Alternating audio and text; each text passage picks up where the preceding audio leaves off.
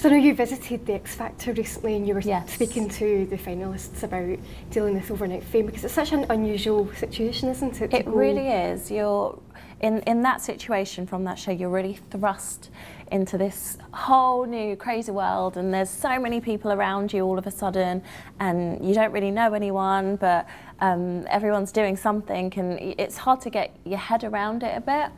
And especially I went to go and see Sam Bailey and work with her, and she's lovely, she's got a great voice, so talented, and I feel like you're in this little bubble while you're in the house, and then when you kind of come out is when you really feel it. So in the house, I feel like they're kind of protected right now, and it's after that that it kind of gets a bit crazy. So did you give them, obviously you said to them to try not to listen too much to rumours, did you give them any other advice? With Sam, I literally was mentoring her on the song, because she sang my song, and with her, I think her obstacle that she wants to overcome is being able to interpret songs in her own way, and that's kind of what we worked on, her being able to interpret the songs and not just doing kind of karaoke versions of someone else's song, but really making it her own, and that's what we kind of concentrated on. And how did you think she did with Bleeding Love? Do you think she did it justice? Oh, I think she did it justice and beyond. I think she's got a great voice, it's such a good tone.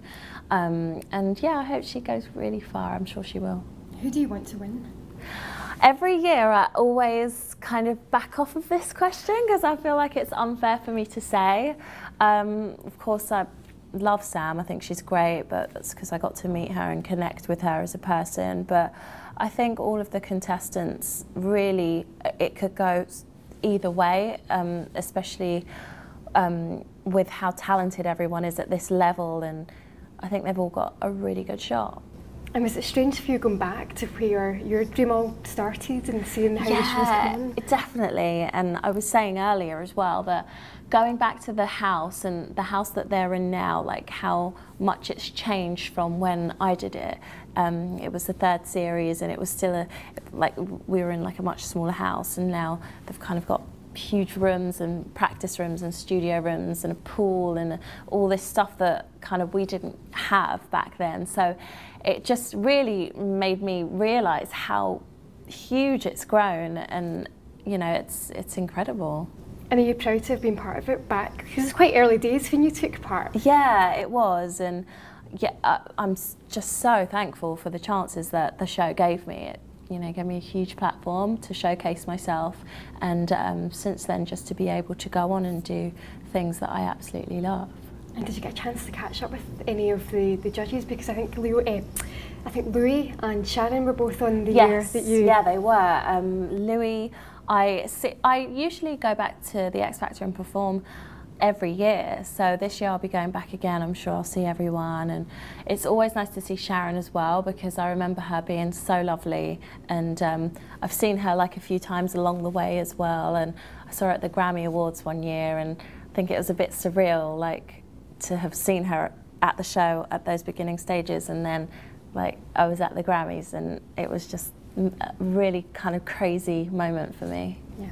You mentioned that you're going back to perform on X Factor. Can you tell us anything else about that? Yeah, I'm going to perform my new song, One More Sleep, from the Christmas album. So really excited about that. It's going to be an epic performance. There's going to be lots going on. I've got a really amazing creative director that's working on it with me. And I think it's really going to mark the start of Christmas. Yeah, a very festive feel. Yeah, exactly.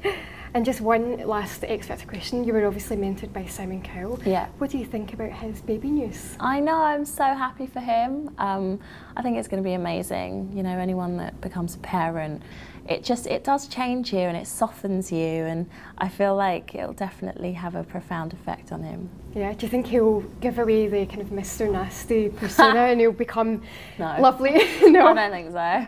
I feel like he's going to be that guy still, but probably there'll be a different side to him when he's around his little one. You still get to see him quite a lot?